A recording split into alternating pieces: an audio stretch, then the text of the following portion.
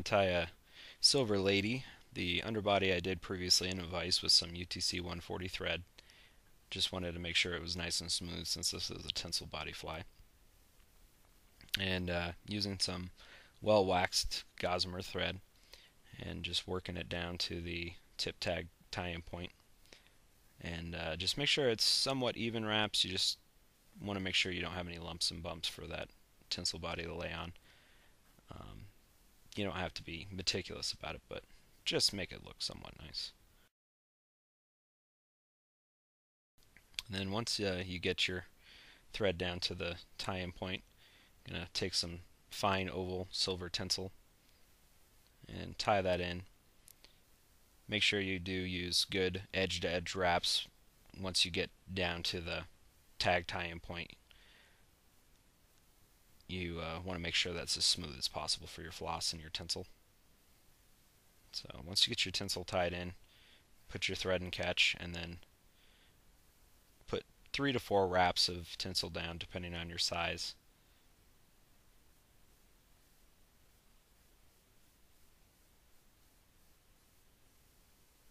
Take your time, make it look good. Tie it off, and sometimes I find it helps just to stick it up in the gap between the hook eye and the shank and tie it off that way. And trim it out once you've got it tied in and nice and even wraps all the way up. And the next step is to tie in a piece of red floss. This is some JEC silk. This is a pretty heavy duty hook, so I didn't worry about splitting it down since I do need some bulk to help create a taper. And as you wrap it up, if you just overlap it a slight amount, it'll help to build a taper. And obviously the more you overlap it, the more taper you build into it. So just keep an eye on how much overlap you're doing and adjust as needed to, make that a smooth transition. And once you get enough on there, tie it off. And again, sticking it up in the hook eye can help too if need be. And trim it out. And then I like to even up that section so it's nice and smooth and so the tail doesn't have to have a big jump to go over. And the tail on this fly is peacock sword fibers.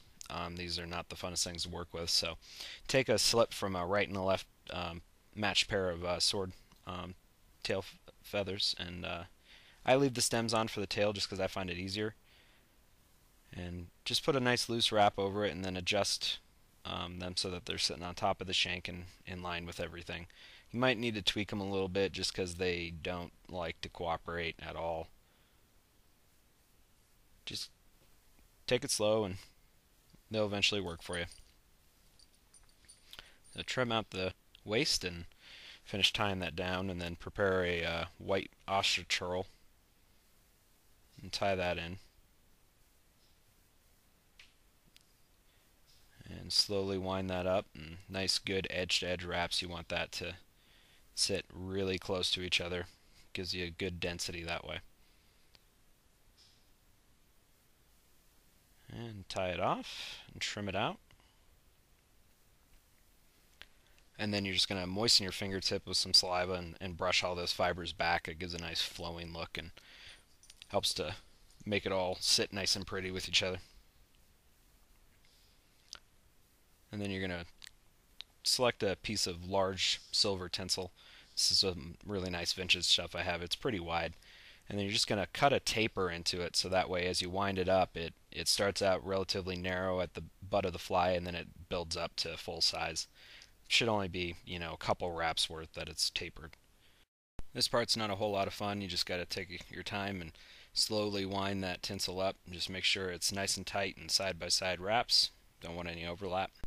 What can really help here is just making sure that your underbody thread has a lot of wax on it so that way the tinsel sticks to it, and that'll just help to make sure it doesn't shift around on you. And just take your time and work your way all the way up. No easy way to do this, just awkward, and if you lose it and it springs out on you, just gotta start all over again. And once you get up to the hook eye, what I do is I take a couple good wraps and then I pull the tinsel tight, and then I put a couple more good wraps and then I trim it out. And then I leave a little tiny bit of length on the tinsel so that way I can just fold it over with my fingertip against the hook shank and tie it down good and tight. The wing on this fly is listed as gray, so I just use some mallard wing feathers that I have. Strip off the fluff and measure it out so that way it's sitting where you want it to, and you pretty much just want the tips to be out a little bit past the bend of the hook. And then I taper the underside of the feathers by just cutting it, and as you're cutting it you just draw the scissors back while you're doing it, and that helps to feather it a little bit and makes it just look better for some reason. And then do a little bit of a Z bend by just pressing your fingers into the stems and creating a little bit of a Z shape, so that way it can get up and over the tinsel and it can sit nice and low that way. Once you get it in place, just tie it down and make sure those stems are side by side. You don't want them overlapped at all. It won't work if you don't have them right side by side. So good tight wraps, and then check your position once you think you're on there good enough. And if it's sitting right, then trim out the stems, and I taper them a little bit, and I cut them, cut one a little longer than the other, so that way it creates a little taper to the head. And then once you get them tied in good, I switch over to some black gossamer here. The photo of In Favorite Flies does show it as red, but I didn't have any, and you're not really going to see a whole anyway, so I just use black. Now select a couple jungle cock feathers, and I pick them from the sides of the cape so they have a little bit more natural curvature and they follow the wing better that way. And then you're just going to measure them out and then trim out the barbs at the tie-in point. You don't want to strip them. It gives the thread a little bit more to hold on to and a little more bite, so trim those out and put one on. You can do them at the same time. I just like to do them one at a time. They always seem to sit better for me that way, and it's just less hassle.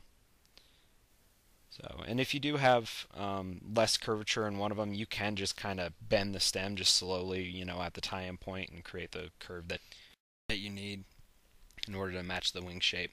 And then just put it on the same way and check that they're the same length.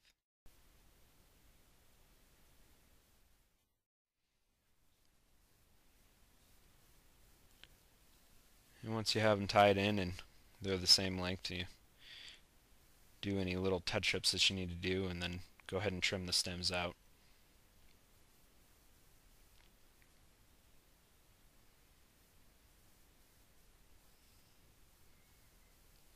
The fly has a quote-unquote topping that is some peacock sword fibers as well. So again, cut out your slips from a matched pair of sword feathers.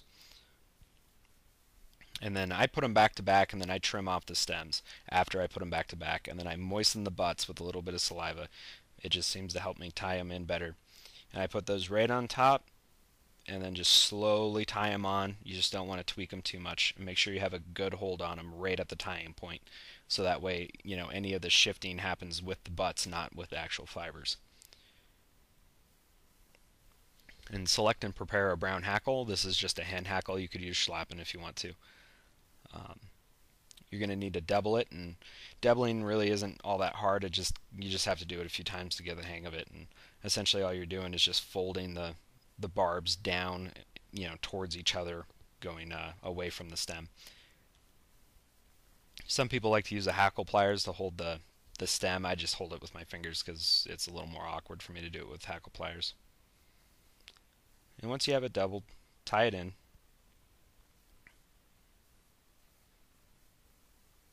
And trim out the waist.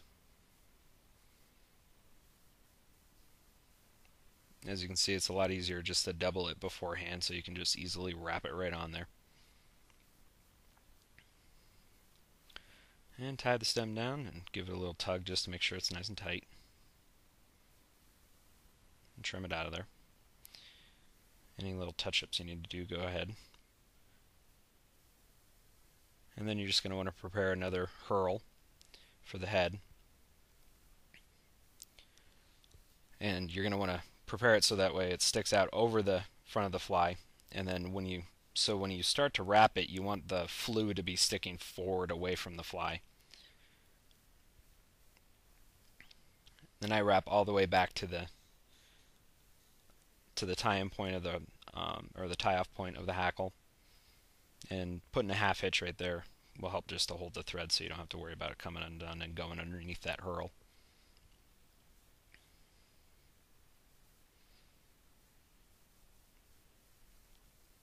And then just put good edge-to-edge wraps down with your herl. Work your way towards the tie-off point.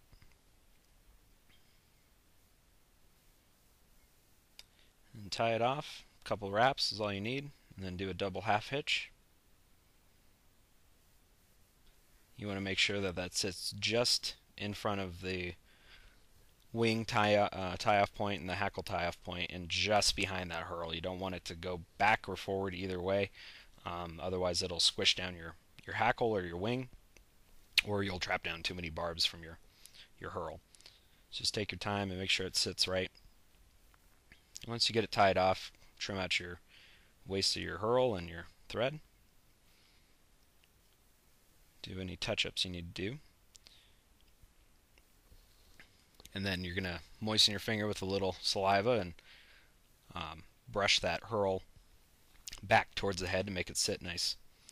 And then you'll just take a mascara brush or an inner dentine brush and brush that out once it's dried. And that's all you need to do.